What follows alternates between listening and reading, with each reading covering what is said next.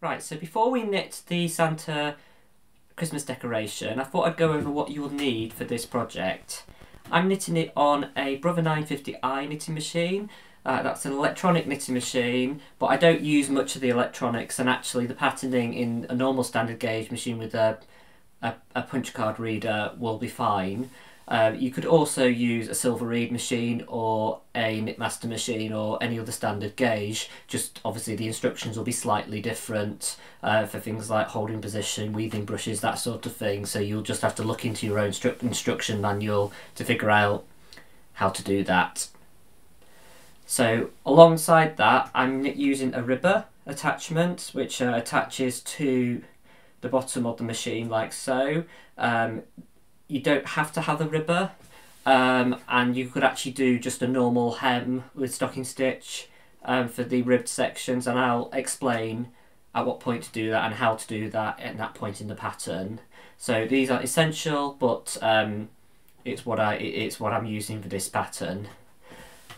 You'll also need a yarn mast. I recommend the double colour changer mast for the Brother machine because it has a much better tension than the mats that comes with the machine. Also, you'll need a double-eyed bodkin if you're using the ribber, that just to transfer the stitches over, and you'll need some transfer tools. I recommend at least a 1 on the end and a 3 on the end one. If you drop any stitches, I find this tool really useful. I got it at a craft fair, I think, but you're probably able to get it in places like eBay or Andy Knits, or I'm sure Irene Court has these as well. It has a pointy end, and it just enables you to pick up the stitches if you drop them really easily. A selection tool, just a 1x1 selection tool. For the ribbed sections, I use the standard 65 to 65 needles either side of 0 ribber comb. We have sinker plates for the standard main bed knitting that's already on the machine at the moment, and then we also have a sinker plate for the ribber. We have 3 ribber weights.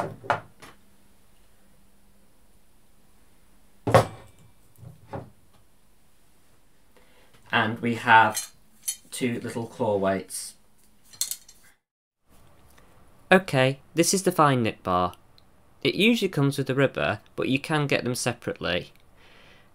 But it just literally slides into this little metal bit here, just over that on the main bed. There's a groove on the other side that you can see, and it just slides over.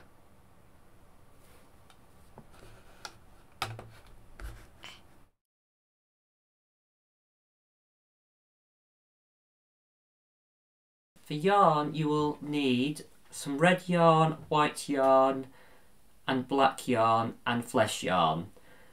So the yarns I have used have been a bit of a mix because it's just what I happen to have. I knit in either 230s or 228s. 230s is slightly thinner than 228, but you can interchange each. Okay, but obviously if you're knitting 2 strands of a colour, knit 2 strands of the same thickness of yarn. So my yarn that I've been using with this project is red 230s from Yeoman.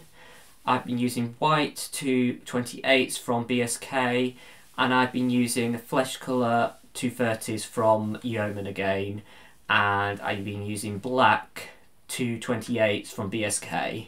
Okay, so for the coat section, I've got 2 strands of a 230s in red and 2 strands of a 228s in white in both my my feeders, in number 1 and number 2. Okay, so let's just go and begin the coat section now.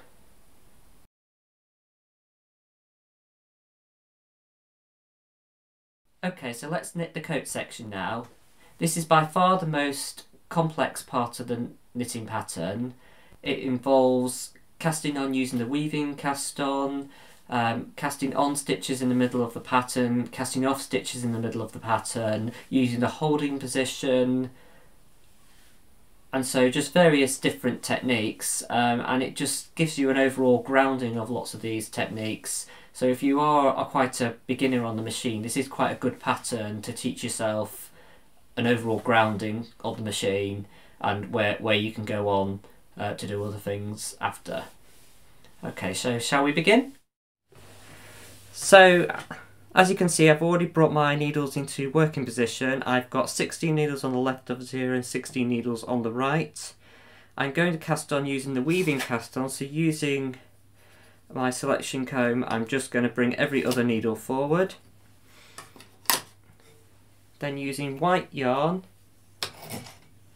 and with the tension set at 1, my weaving brushes selected up, I just put my yarn into the feeder and then just drape the yarn over all the needles and just knit 1 row.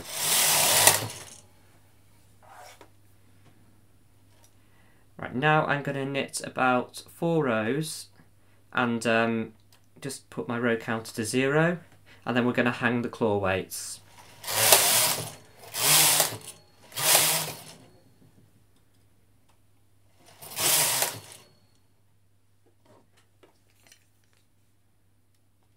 Okay, so just hanging the claw weights onto the left and right hand sides of the work. I'm going to take my weaving brushes off now. And then now I'm just going to knit until the row counter shows 19 rows. Sometimes that end stitch doesn't always knit right off, so just make sure you keep an eye on it and just bring that needle back to knit that stitch.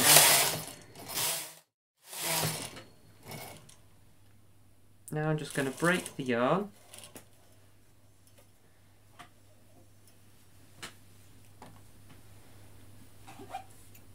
Now I'm just going to join on red yarn and knit 1 row.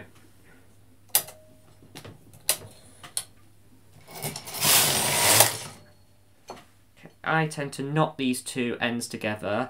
It just keeps them nice and secure and stops them going anywhere. Just bring that to the middle. Now we're going to knit another 29 rows, so the row counter should show 49 rows once we've completed this part.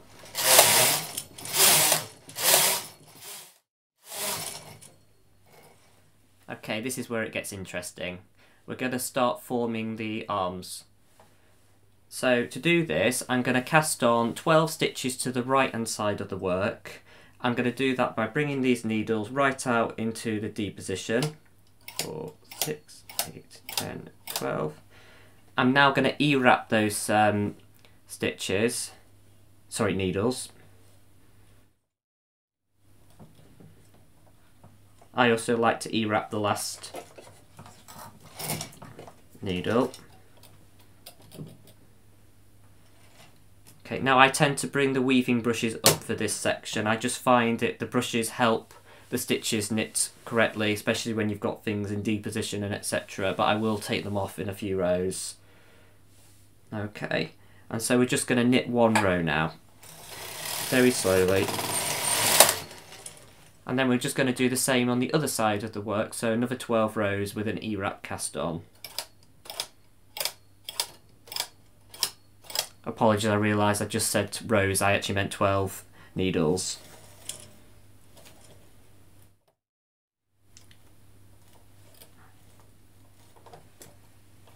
Okay. Sometimes when you're doing this, the yarn can get caught on the underside of the carriage on the brush here, so just be careful that you make sure that's nice and free before knitting the next row. Sometimes the tension on the mast has loosened a little bit, so it's important to just pull that yarn back to tighten up the tension. Then we're going to just knit 1 more row. Okay, the row count should be reading 51 rows now. And now we're going to knit another 12 rows. I'm just going to knit 4 rows and then I'm going to bring my claw weights up and take my weaving brushes off.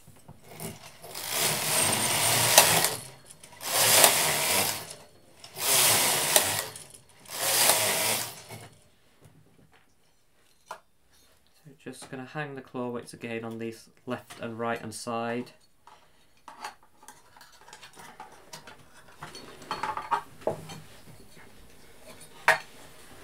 I did have an accidental one where I accidentally left the claw weights at the bottom of the work and didn't bring them up at all, and it did actually knit okay. But I think just to be safe, it's always good to bring your claw weights up throughout the work, especially when your piece is getting larger and narrower.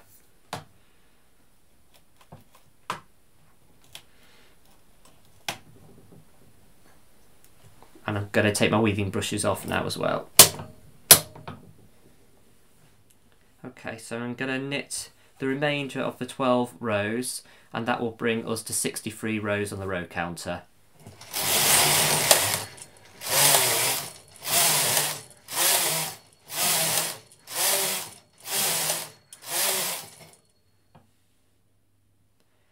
Okay, so now we're at 63 rows, we're going to form the hole for the head to go through. To do that, we're going to use holding position. That's this little H here on the left hand side of the machine. It may differ depending on the machine you've got. If you're unsure, just look up in your knitting machine manual what that is. So we're just going to turn that to H. I'm going to take the working yarn out, and I'm just going to bring it under and drape it on that left hand side of the machine. There's actually a little groove there to put that.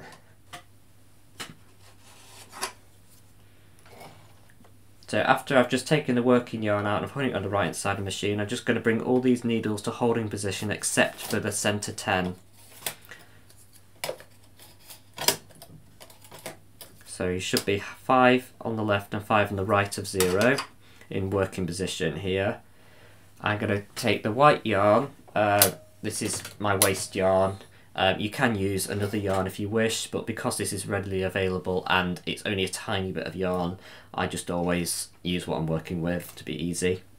Okay, so we're going to knit 10 rows of waste yarn knitting. Now that should have just picked up the 10 middle stitches. I tend to just grasp it a little with my finger and thumb just to act as a bit of a weight there, and just knit another 9 rows.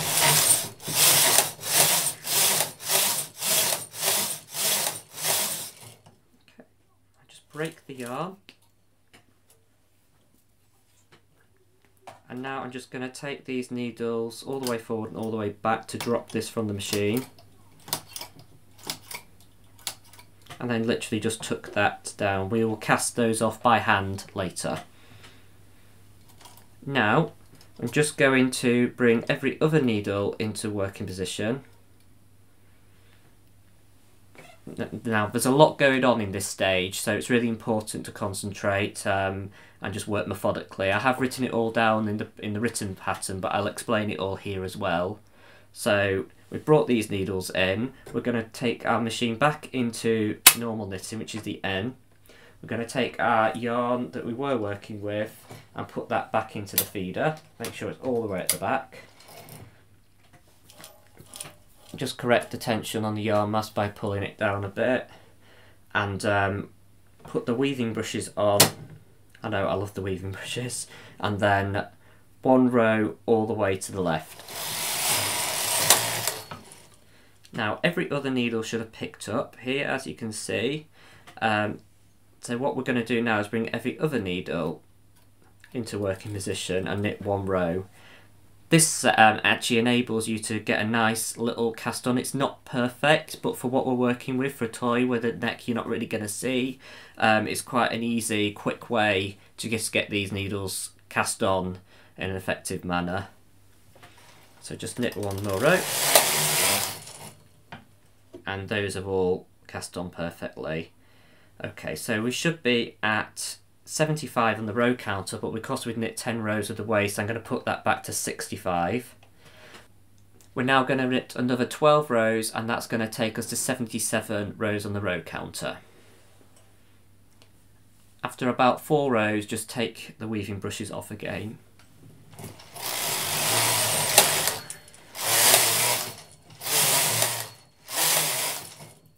Weaving brushes coming off.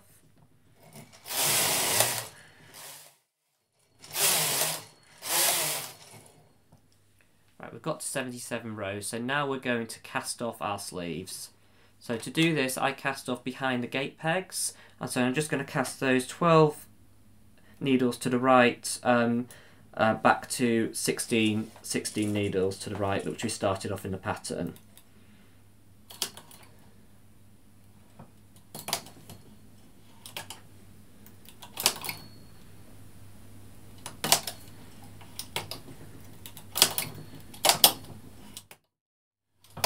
Okay, so we're back to 16 needles. I'm just going to take the claw weight off, release that from the machine, just so only that needle is hanging, and then just hang the claw weight again at the right hand side of the work. Then we just need to make sure that yarn is not tangled up in the weaving brushes, and again pull down on the yarn to make sure you've got enough tension, and knit one row. Okay, so now we're going to cast off the 12 stitches to the left of 16, so we're left with 16 to the left and 16 to the right of 0.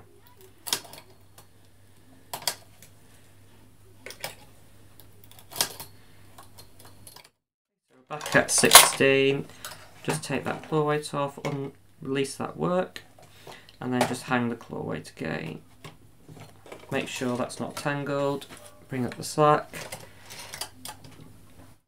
So we should be at 78 rows on the row counter now. So now we just want to knit another 31 rows of red, and we should be at 109 rows on the row counter when we're done.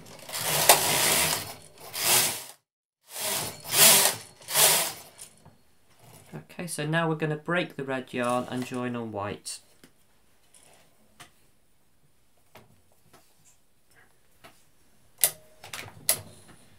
Just knit one row,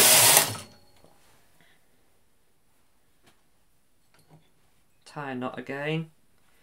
Now we're going to knit another 19 to 20 rows of white. It doesn't really matter whether it's 19 or 20, it just depends whether you want to end on the left hand side of the machine or the right hand side of the machine.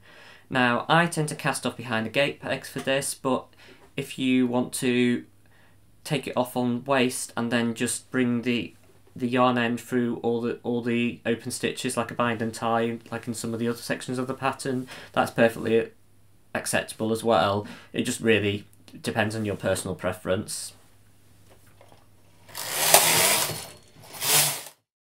So I prefer a cast off from the left hand side behind the gate pegs because I'm right handed, so I'm just ending on the left hand side of the machine. Just going to cast off behind the gate pegs.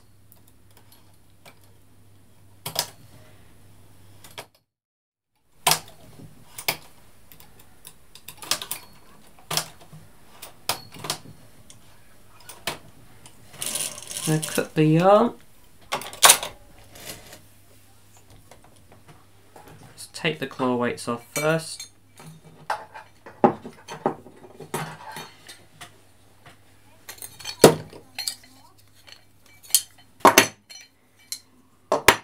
Just going to stitch it through. There you have it. So this is the coat. So you should be able to see that it's a totally symmetrical pattern. We started with the bottom white border, which we are going to curl up and sew later. Then we increased for the sleeves here, we formed the hole for the head, then we decreased for the sleeves again, then we knit the rest of the body, and then we ended with that white hem again. And this should be able to fold it halfways, and I will show you later on how to sew this all up. Okay, and you can see here there's your little waste yarn, and we'll cast that off in a bit.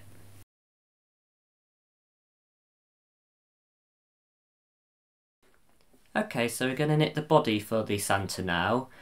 This forms the base for the head, and the body that's underneath the coat, and the legs that will form underneath the bottom of the coat. Okay, this is similar to my other pattern, the snowman, and I use this as a basis to how I designed this Santa. So let's go ahead and knit it. So we're going to knit it on 52 needles, which is 26 to the left of 0 and 26 to the right of 0. Again, we're going to do a weaving cast on so that we can gather the stitches at the end. So I'm going to start off with black yarn. Again, with all these patterns, for most of them, the bits of this pattern, it's the tension of 1. Weaving brushes should be up, into the yarn feeder, and drape that over and knit 1 row. Now I'm just going to change my row counter so it's at 0. And I'll just knit 4 rows.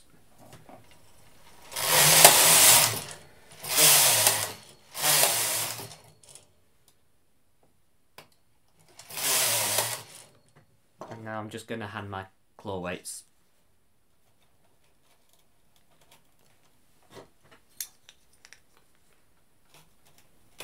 And I'll take my weaving brushes off.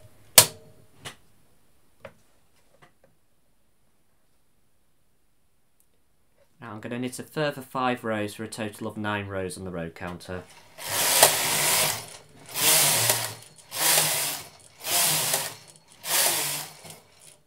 Now I'm going to break the yarn and join on white.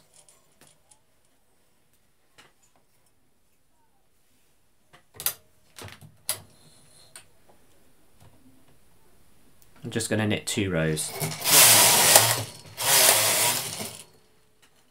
Just knot together the white and the black and cut the white.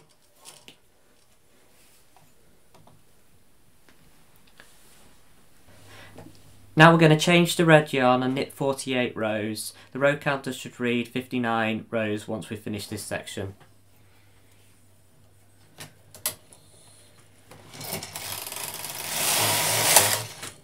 So just knit 1 row and then knot those 2 ends again.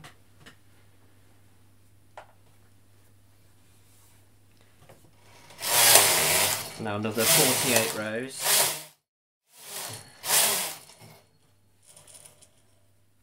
Just break off that yarn. Now we're going to change to pink yarn and knit 26 rows, and the row counter should read 85.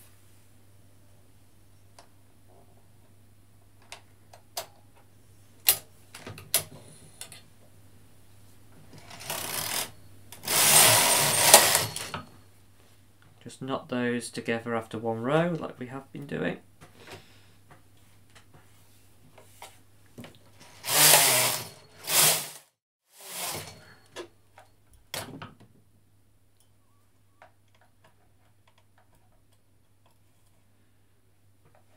Just mind you don't get any of the previous knitting caught behind the gate pegs, that sometimes can happen, as I've just shown there. Just release that and it's all fine. Okay, so we're going to increase the main tension to +2, so that is 1 + 2, which is 3, and then we're going to knit 2 rows.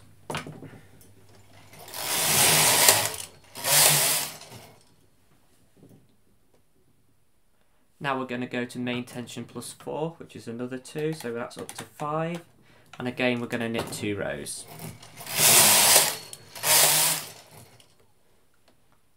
And now we're just going to bind and tie, as I call it. I think that term was from Jean Greenough, I think, when I my hand knitting days. So just a nice long yarn end,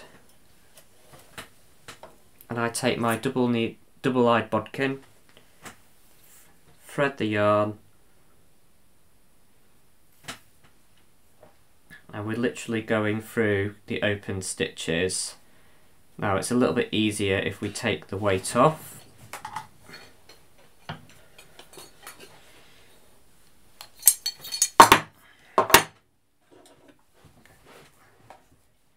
So just literally pulling that forward and just going through the open stitches.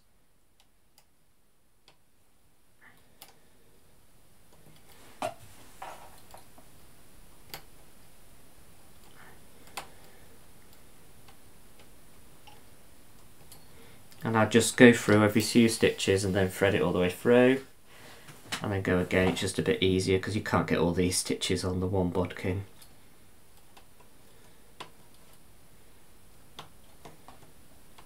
Well, you might be able to, but you'll be making life very hard for yourself.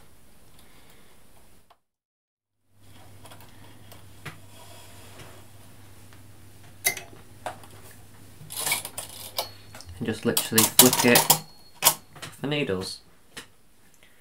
And then this should gather when you pull that yarn. Yeah, you can see those stitches are coming in like that. And then again, the bottom one should gather as well, because you've got the weaving cast on there. And this will form the body. So that's the boots, and that's the head. And I'll show you how we sew this up later.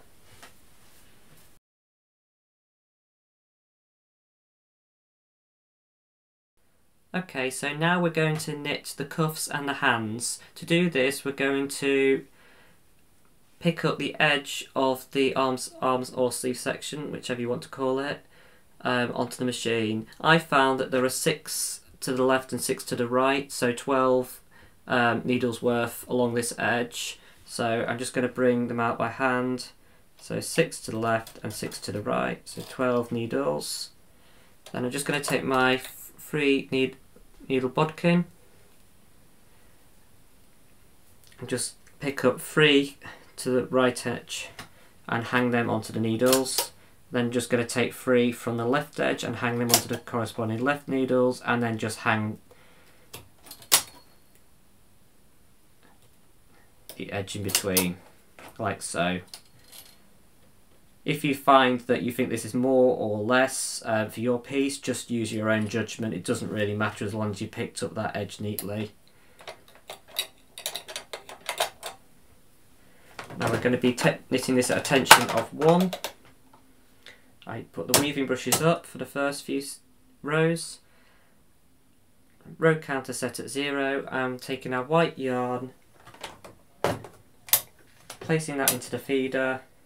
Just knit 1 row. Now push the piece between the beds.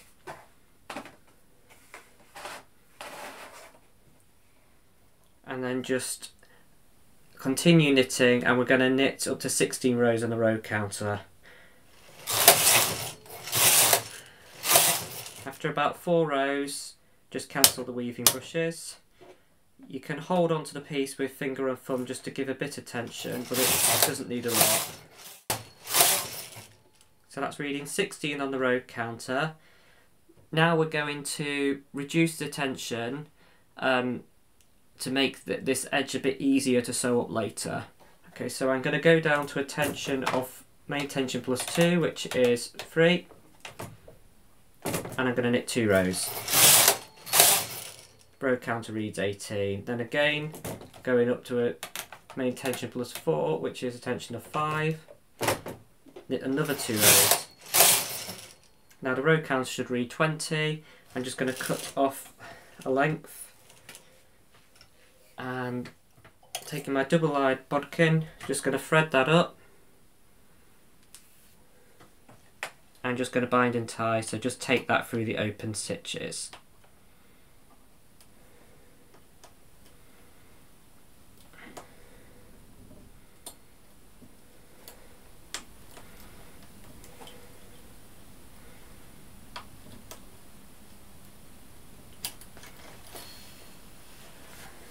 Flick that off the machine,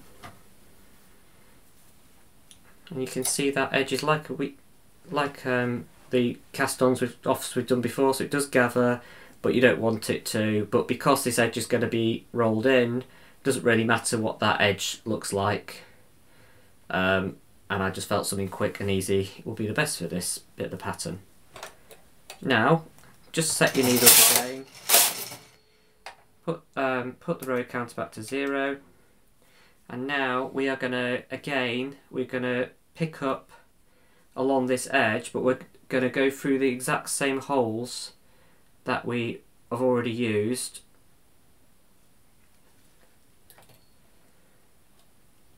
So those 3 along the edge, but I tend to just do it right along because we're using the same holes.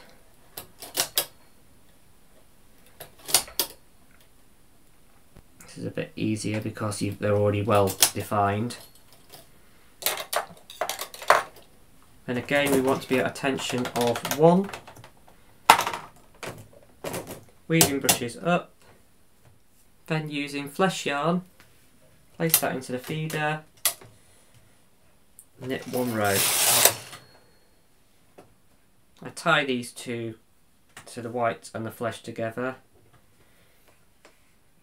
and then again just push all that on the inside of the machine. Now we're going to knit another 7 rows to make 8 rows on the row counter. Again, when you've knit 4 rows, just cancel the weaving brushes.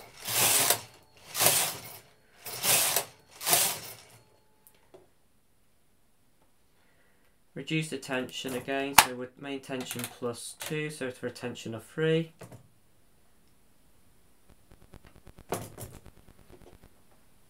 And just knit 2 rows. And now we're just going to cut the yarn. Row count should read 10.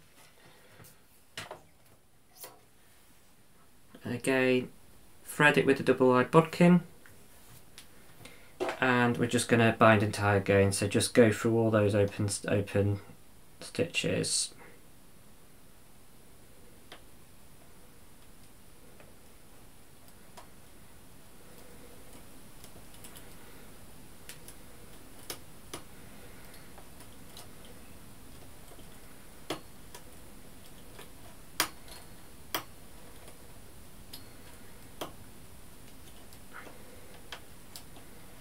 There we go.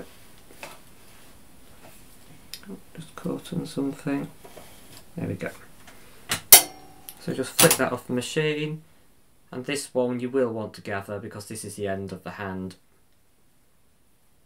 And there you go. So you can see where the edge of this sleeve is. You've got the cuff, which will be able to roll, and inside that you've got the hand. Okay,